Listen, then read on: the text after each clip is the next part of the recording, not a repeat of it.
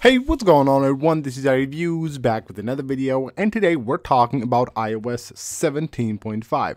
Finally, Apple has released the first beta of 17.5 after a couple of weeks without any beta releases. And this is the update right here. Beta 1 of iOS 17.5 will come to your device at around 6.4, 6.5 gigs. Always, of course, will be different on different devices. Now, the build number for this update is 21F5048F. This is the build number ending with an F, which actually indicates that we will probably not see that many betas of this software update. In my opinion, we might see 3 or 4 betas of iOS 17.5 before Apple moves on to the RC version and then the public release of iOS 17.5. Now, if you want to install this update on your device, that will of course be very easy. All you have to do is head on to your settings, go under General, Software Update right here, and then you will have beta updates. All you have to do here is choose the Dev Update option, and you will get iOS 17.5 beta on your device, as the public beta is not released yet. And now let's move on and talk about some of the new features that you will find on the new iOS 17.5. First of all, if we head on into the Settings app, go under Privacy and Security, you will see here we have a new icon for passkey access for web browsers.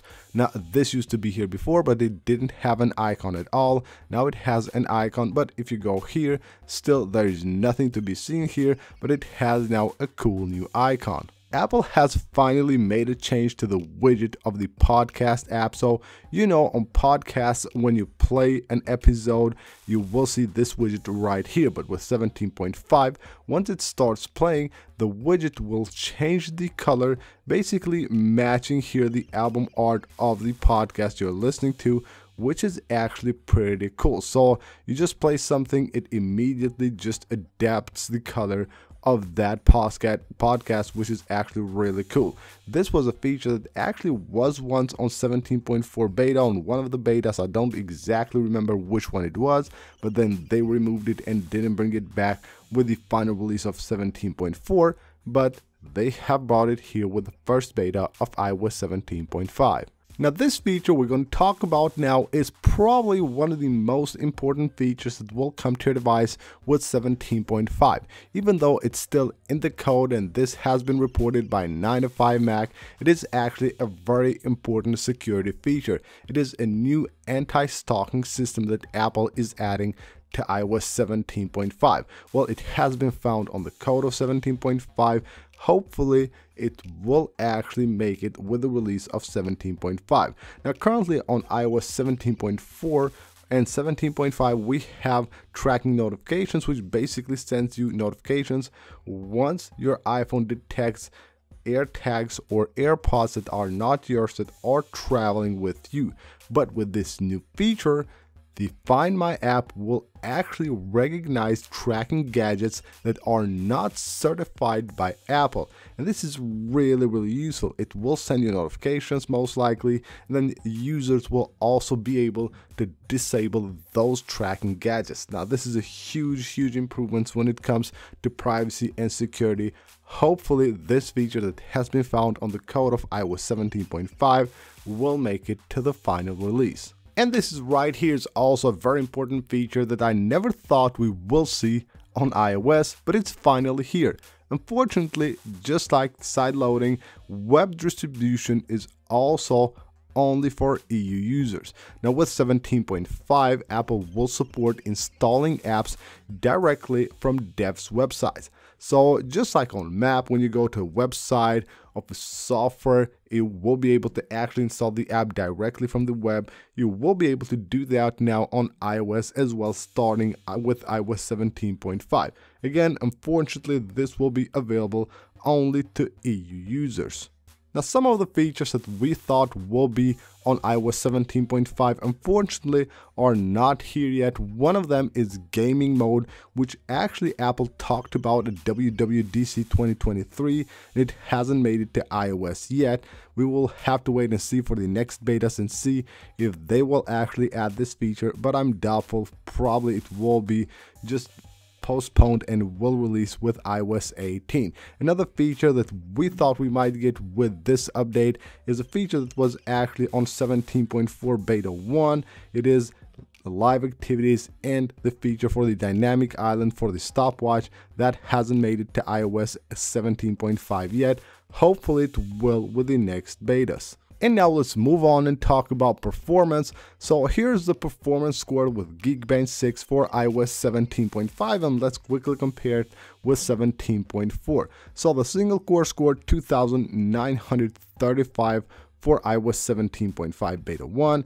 This is the score for the final public release of iOS 17.4 is 2,968. You can see a slight decrease there, but nothing that big. We also have a decrease here, which is a bit more with the multi-core score, so 7,352, while we have the right here on 17.4 7,432. Now I would expect this to actually improve in the next betas, and even in this beta in the next couple of days when I do a test probably will be much better. Now of course when it comes to battery, we will have to wait for a few days to see how 17.5 will perform, but we can see something here really interesting. It's actually a bug. You can see right here, if you go to your battery settings under battery health, you will now have charging title short optimized. You tap right there, you can see everything is off right here. They just made a mess out of this. You can see even the learn more link right there. It's pretty funny to see this, but this is of course a bug that will most likely 100% be fixed with the next beta. Talking about the next beta, I would actually expect Apple to release the next beta the next week. They have gone 2 weeks without releasing any betas of iOS, so I would expect Apple to actually move on weekly schedule when it comes to 17.5. So the next beta most likely somewhere on the 10th of April. That would be the date that I suggest Apple should release this update. Now I would expect them to release actually 4 different betas for iOS 17.5 before moving to the RC version, probably somewhere here on the 30th or 1st of May, and then right here on the 2nd week of May, I would actually expect Apple to release iOS 17.5 to the public. So as a final thought, should you update or not to iOS 17.5? Well, this update is cool. It has few little features, but it's nothing that big. So of course the performance, as you could see there, it has a slight decrease, and we will have to wait and see how battery performs. So without those confirmation from users that are testing it, I wouldn't rush into updating to iOS 17.5. It doesn't have any like exciting features that you would want to try right away without having to wait for the public beta or the public release. So I'd suggest you just wait for a few days, maybe until the public beta, or just wait and see the reports regarding the battery and the performance of this beta software before you go ahead and install it on your iPhone. So that is it for this video, guys. This is iOS 17.5 beta 1. Finally, we have a beta after 2 weeks of a pause from Apple. We have the first beta of 17.5. Really exciting to see what Apple will do with the next betas, whether there will be any additional features or not. So that's it. Thank you guys for watching. Leave a like if you enjoyed the video. Of course, subscribe for more, and I'll see you on the next one.